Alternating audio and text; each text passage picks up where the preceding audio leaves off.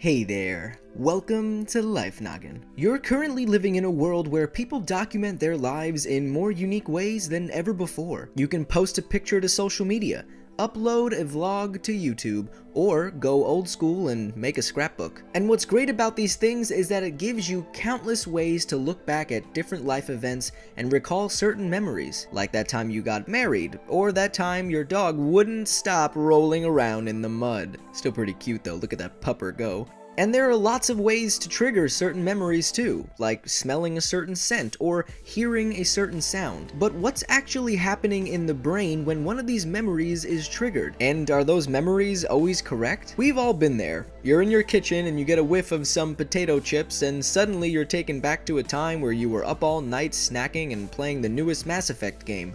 Oh, I miss college. This is an example of an episodic memory, one where you mentally travel back in time to relive something in the past. Odors are powerful triggers for these, usually resulting in more vivid and emotional memories compared to those triggered by your other senses. That's likely due to the layout of your brain. See, the olfactory bulb, which processes odors, is connected to two important structures involved in memory and emotion: the hippocampus and the amygdala. The hippocampus is involved in storing long-term memories and the amygdala is involved in processing emotions. Just imagine if scientists invented smell-o-vision already. Certain shows might be triggering memories left and right. Although if smell-o-vision did exist, I would be watching a lot more of those cooking shows. Of course, it's not just smells that can be good memory cues. Pictures can be as well. And interestingly, the memories they bring back up might not be entirely correct. A study in the early 2000s showed subjects 4 photos, 3 of which were real pictures from their childhood, and 1 that was a Photoshop photo of the subject and their family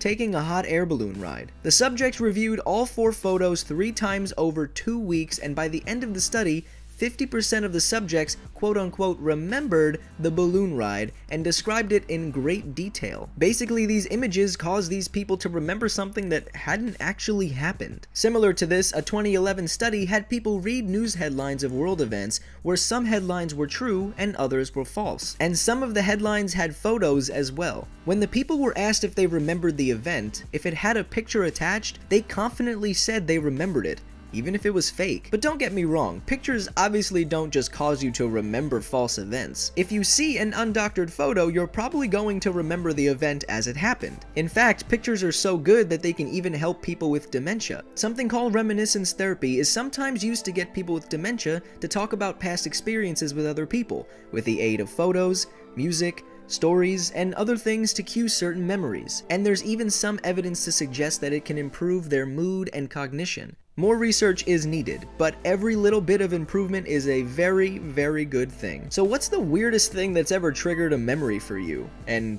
what was the memory? Let me know in the comment section below. Are you curious as to why you forget things in the first place? Well, lucky enough, there is a Life Noggin video on just that.